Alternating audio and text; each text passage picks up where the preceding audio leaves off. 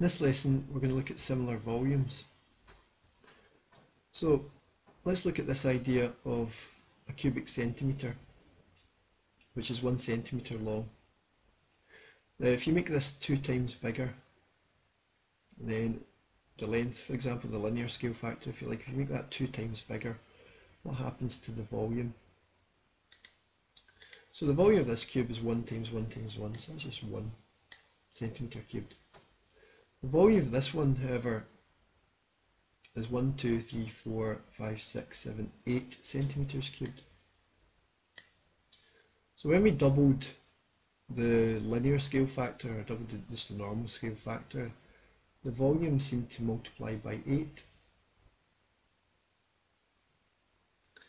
Okay, well, let's see how this works in another one. If we take the volume of this one here, again, we're trying to compare to the first one at all times, so let's look at this here. And let's compare it to this one here now.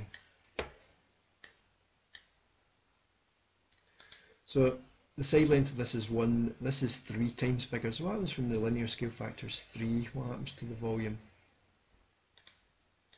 Well, the volume of this is 3 times 3 times 3. So 3 times 3 times 3, that's 27 centimetres cubed. You can see 27 cubes here. So how did we get from 1 to 27? And when we doubled it, we got from 1 to 8. Well, if you look at this, the scale factor here was 2, and the volume scale factor was 8. How did you get from 2 to 8? Well, you could actually cube 2, 2 times 2 times 2 to get you to 8. So like we can say that that was 2 cubed.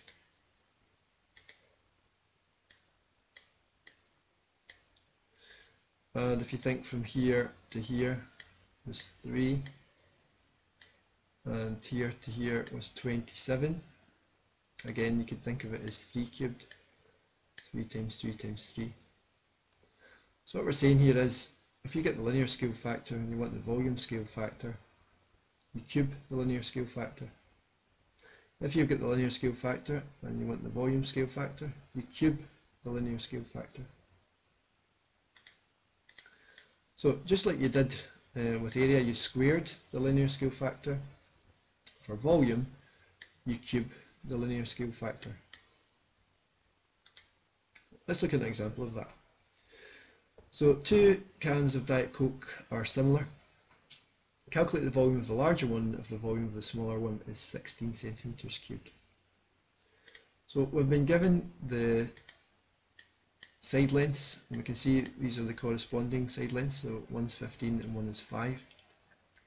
So let's follow the same system we did the area scale factor. So get the linear scale factor first, second shape divided by first shape, so 15 over 5, which is 3. Now for the area scale factor we squared this number, for the volume scale factor we actually cube it. An easy way to remember that is if you're dealing with volume, you're dealing with centimetres cubed or metres cubed. So that's an easy way to think of it, to memorise what you actually do here. And in area scale factor you square it, because the units of area are squared, centimetres squared. So 3 cubes 27. So what we're saying here is this can, the volume is 27 times bigger than this volume. So this volume is 16.